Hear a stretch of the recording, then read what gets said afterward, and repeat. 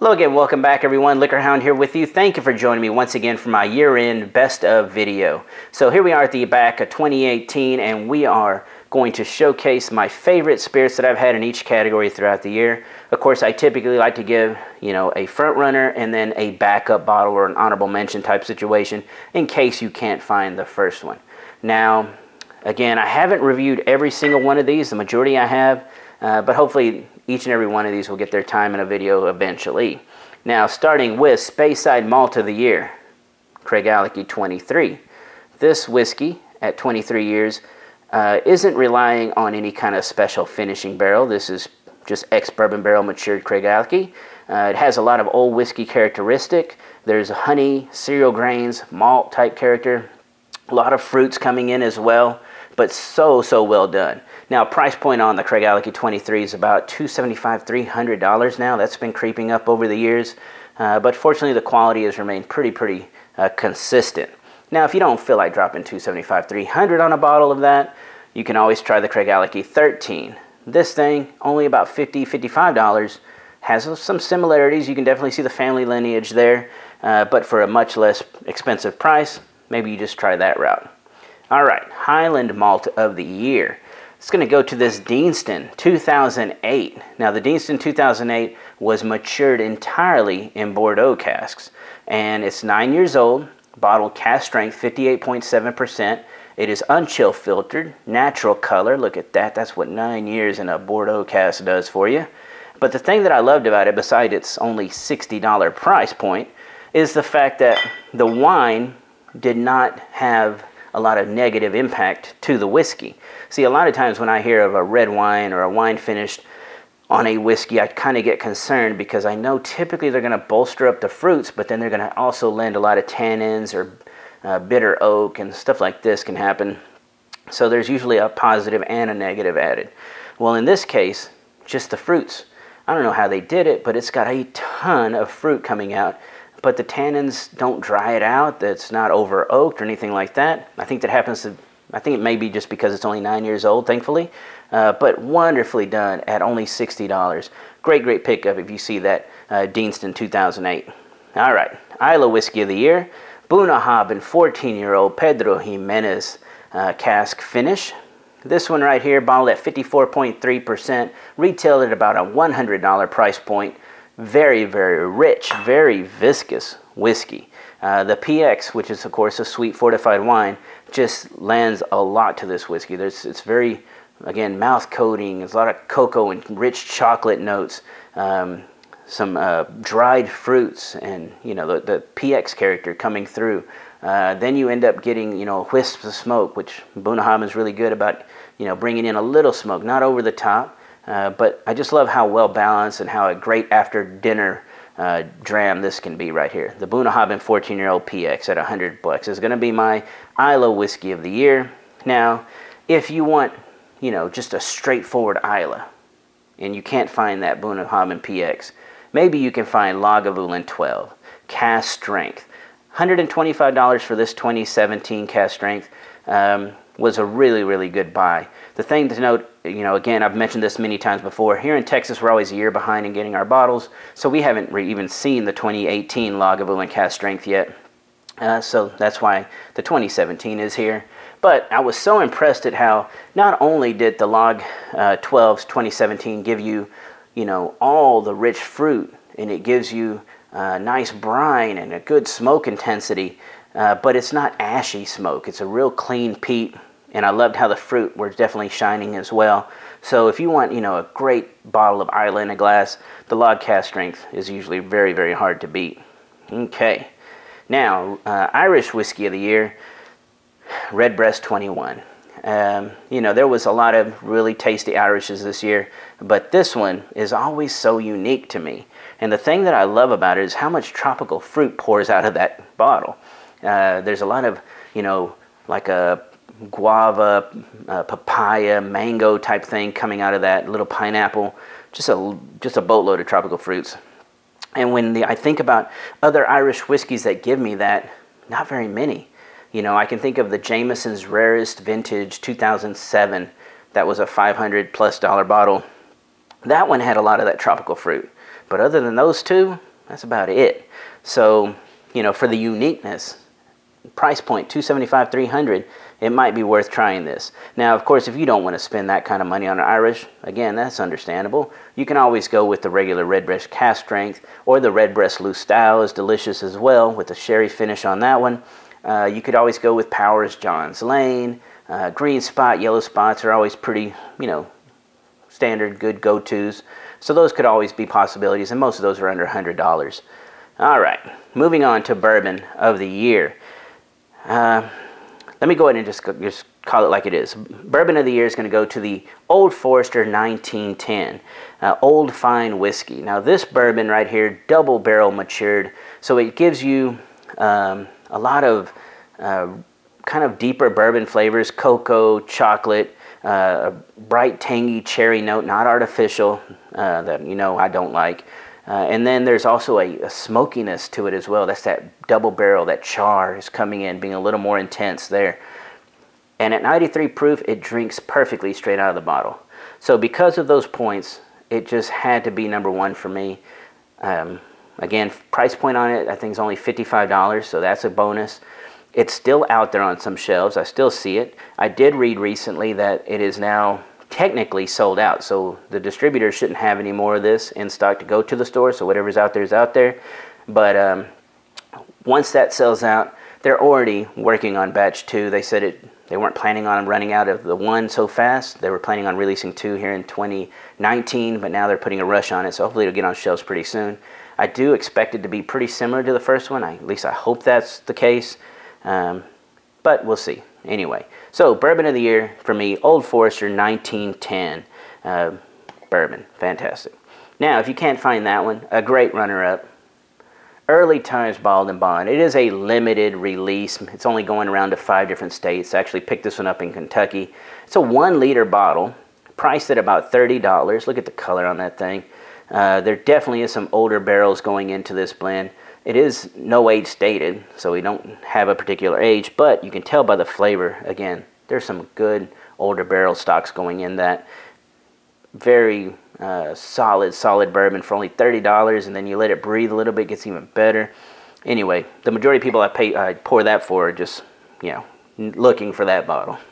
Now, this next one, this is the one that if I just didn't care and I was just going to say, you know what, this was my bourbon of the year, hands down. The best bourbon I tasted this year truly was this bottle, the Untitled Whiskey number 8. This bottle was created by the 1-8 Distilling Company there in DC. They actually sourced some MGP, a 9-year-old, and then they finished it in a cognac cask. And they were doing this specifically for the Bourbon Steak restaurant. A few bottles were sold at a few stores there in DC. That's where this one came from. Price point on it was about $75. Unfortunately, I think they only are going to do that one time, so that was it. That's how come I can't put it at the front, because as great as it is and as blown away as I was by it, you probably aren't going to be able to find this bottle. So I just wanted to show it just because it really did take my number 1 spot, but I just couldn't do that, put that up the top. It's kind of the same thing why I don't put George T. Stagg or Pappy in this competition every year, because, you know, I love George T. Staggs the majority of the years, but you know, it's too hard for a lot of people to get, and I don't want to, you know, encourage people to go out there and pay hundreds and hundreds of dollars over the retail price just to get that bottle, when there's other bottles that are very, very solid that can be found, you know, for a lot easier and less money. All right, now, and one more honorable mention in the bourbon category. This one I just picked up recently and just recently reviewed is the Murray Hill Club Special Release number 2 coming up from Joseph Magnus. This one, woo-wee. Only 700 bottles, $150 price point, but the finish on it is nuts. They actually put it in a Pinot de Charence cask, and that's a French aperitif. It's like a sweet fortified wine, and it's made from unfiltered grape juice typically, and then they put a little eau de vie into it, bring it up to about 17-19%, put it in a cask, let it sit for 20 years, somewhere in there, and then when they dump that out, it's a very rich, condensed version of what it was. And they serve it as a chilled aperitif. Now, Nancy Fraley, who works with many distilleries, but she was kind of overwatching this special project, actually took one of those Pinot de Charence casks, put a 12 and 20-year-old sourced MGP bourbons, and it's going to be the 75% corn, 21% rye, 4% malted barley, mash bills on those, blended with about 10 to 15% of a 10-year-old light whiskey. And they took those three whiskeys, married them together, put them in the Pinot d'Espérance cask for about 9 months as she watched it, making sure it wasn't going to get too sweet. And that's what we have right here. Again, only 700 bottles, $150.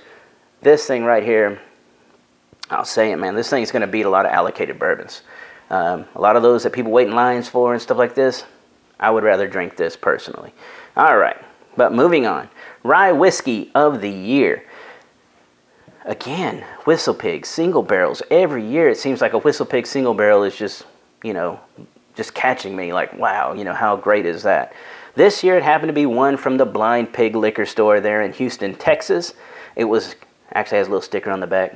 It was called The Creation of Pig. Beautiful sticker. Genius. It was a 13-year-old, only 132 bottles created, bottled at 107.2 proof, price point $80. This one has old rye characteristics, kind of like a Saz 18. It's a lot of clove, orange oils. It's kind of dusty. It's just amazing rye whiskey. That would be my rye whiskey of the year. Of course, that's going to be really hard to get as well. So I just encourage you to go out and try the WhistlePig single barrels because a lot of them are, it's rare that you come across one that's bad. I'll say it like that. So they're all pretty good, but maybe you don't want to spend $80. Well, if you don't want to spend $80, you know, there's some picks of this Knob Creek rye single barrels that are really, really solid. This one is about 120 proof, 115 actually, and this was bottled by a Kentucky bourbon group, and they actually named it Rhino. What a genius name there. Good play on words, but Rhino was delicious at about price point about $40, $45. You know, again, you stumble on these every now and then, these single store picks that are just phenomenal. So keep an eye out for those. Usually the store will have one open. They might let you taste it. So that's always a good way to check them first. If you can't find either one of these two, you can always hopefully look for this. The Sazerac Baby Saz, solid every year. I know it's getting hard to find, just like regular anything Buffalo Trace just about nowadays. But the Baby Saz, price point on it, $40, $45. Great, great rye. It's kind of a bourbony rye as well. All right, next up, rum of the year. So rum of the year is going to go to this John Drew Estates, does this, John Drew brand, sorry, does this Dovetail rum called Dovetail. And it's a Florida rum, 2-year-old, aged in bourbon barrels. And the thing that blew me away about it was when I was in Vegas and going around tasting all the different spirits at the wholesalers convention, when I ran across this one, I was just so impressed with how much bourbon influence there was. A lot of vanilla, a lot of sweet oak characteristic coming through. And I was also happy that they weren't over sugaring their rum. You know, a lot of these, when you start talking about the sweeter rums, like Zacapas and, you know, some of the Centenarios and Zayas and stuff like that, they can be too sweet. And so this one was just right. It was, you know, a twinge of sweetness, but it's not crazy over the top. But a ton of that, again, bourbon barrel for only $30. It's just hard to beat. I pour this for everybody, and they always seem to love it and start looking for it themselves. Of course, you got to be careful because when you go to the store, there might be two of these side by side. This one says Florida rum. The other one is a 4-year-old Puerto Rican rum. As much as I like the Puerto Rican rum, I prefer the Florida rum, 2-year-old. Again, that's going to be my rum of the year. If you can't find that one, hopefully you can find this one. Diplomatico Reserva Exclusiva. Green bottle, pretty recognizable there.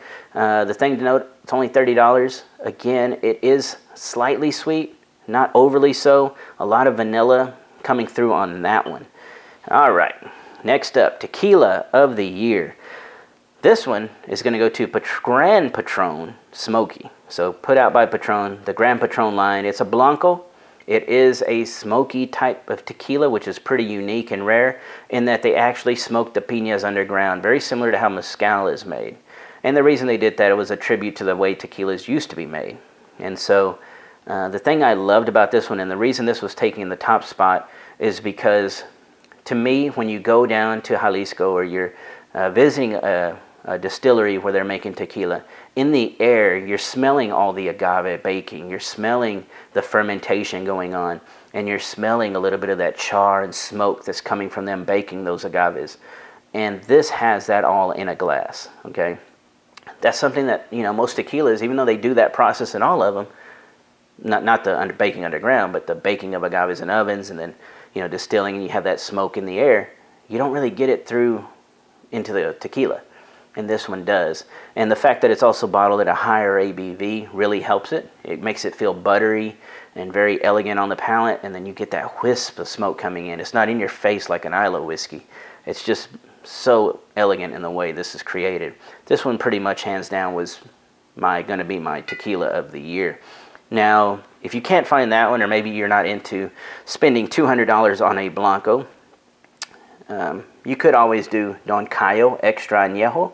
You know, I love extra aged tequilas, and this one, at about, you know, it's over 3 years because it is Extra Añejo, is well done. It is kind of sweet in the Clase Azul type, you know, sweetness situation, but I do love the amount of cedar that this one gives you. And at only about $100, $125, it's a great pickup. If you happen to be in California, I know it's there. Maybe in Mexico, some tourist spots, look around, you might be able to find a bottle of Don Cayo Extra Añejo. All right, next up, Mezcal of the year. So this one is going to go to the Gracias a Dios Mezcal del Cura. Now this one is kind of unique in that they only create about 500 bottles a year of this. It's their special release, and what it is they take pineapple and supposedly a little bit of guava, and they put that in with the agaves and ferment and then distill. And supposedly there was a Mexican priest that really loved it, so they would make it for him, and then, you know, they just started doing it every year for him and then selling some. So 500 bottles of this get released every year. Price point on it is about $55, $65, so it's very inexpensive.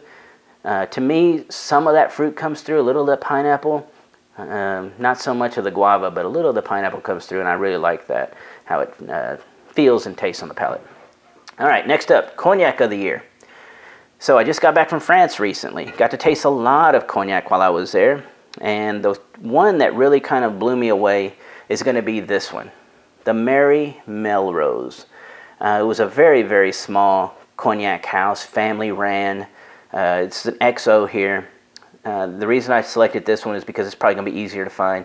Price point on it's only about $80, and this XO will dominate, you know, a lot of XOs that you see on the market, like Remy and some others like that. No, this one. This is the one. It's full flavor. It's big. It's elegant, but it's bigger flavor, and I really enjoy that, especially when I come from a whiskey side of things. You're looking for that bigger flavor, this is the way to go. Now, if you happen to see this on the shelf, maybe you're fortunate enough to be in Europe and you see this on there, look beside it, because you might see this one, the Mary Melrose Ancestral. This is his best stuff.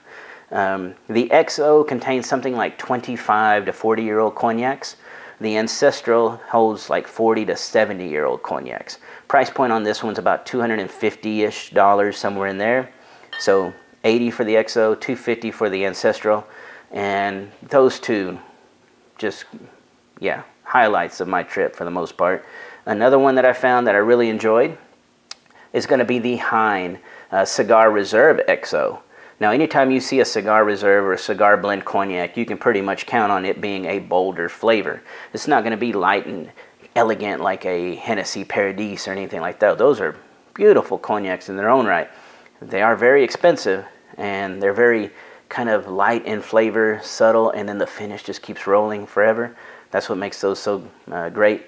To whereas the Cigar Reserve is going to be a little more heavy-handed. It's going to be more Armagnac-like, actually, in the way it's big, bold flavors. And the Hine Cigar Reserve XO, definitely a great pickup for only $100. Now, next up, Armagnac of the year. For me, is going to be this one, the Baron Gaston Le Grand. And this happens to be a 1976 vintage, but you find them all different vintages. Retail pricing on them is anywhere from about $100 to $200-ish, somewhere in there, maybe $250 depending on the vintage and year. But we're talking, these Armagnacs are anywhere from 30 to 50 years old. So a big, broad range of vintages and ages, but every one of them seems to be really solid. Now another one, if you can't find the Baron Gaston, maybe you can find Delord, right? I love Delord Armagnacs. This happens to be a 1981 30-year-old. but I've had many, many vintages, and just like the Baron Gaston, they're all very, very solid. All you have to do, let them breathe a little bit. Crack them open, take them down to about the shoulder. I've talked about this many times.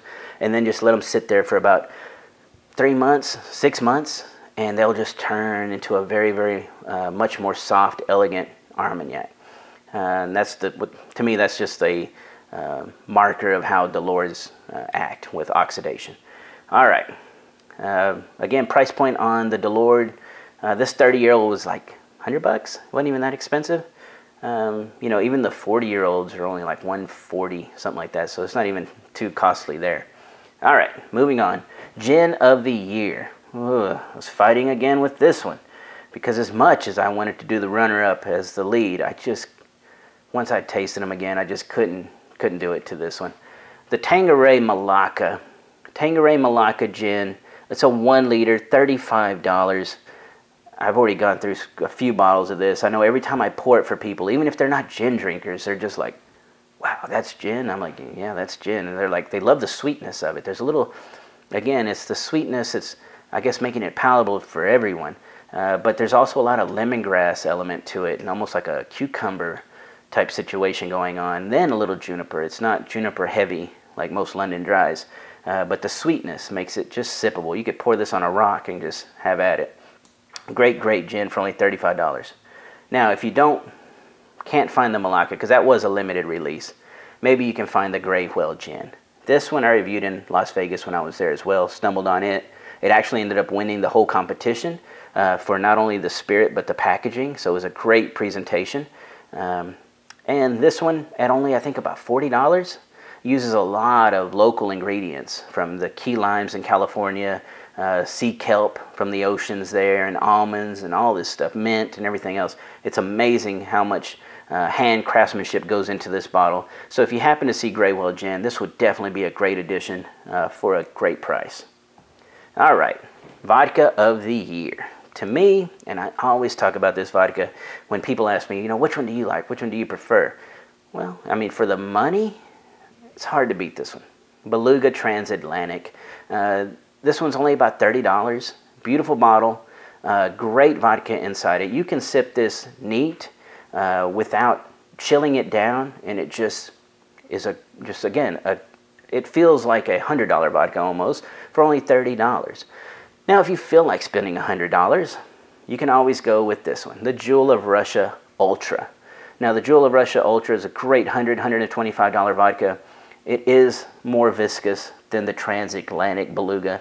But if you're in the mood to spend $100, $125, you could go with the big brother to the Transatlantic and just go with the Beluga Gold Line as well. So to me, the Beluga Gold Line, Transatlantic, or the Jewel of Russia Ultra, or even the cheap Jewel of Russia Classic at only like $30, $35 would be another great buy.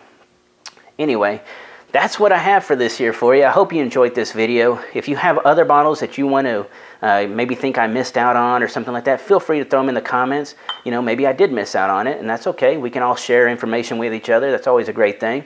Leave those great comments. If you have any questions, you can leave them here for me on YouTube, or feel free to ask me on Facebook at my LiquorHound page, or you can sometimes catch me on Instagram and Twitter as well. Again, thank y'all so much for a great year. Everybody have a great evening, and cheers.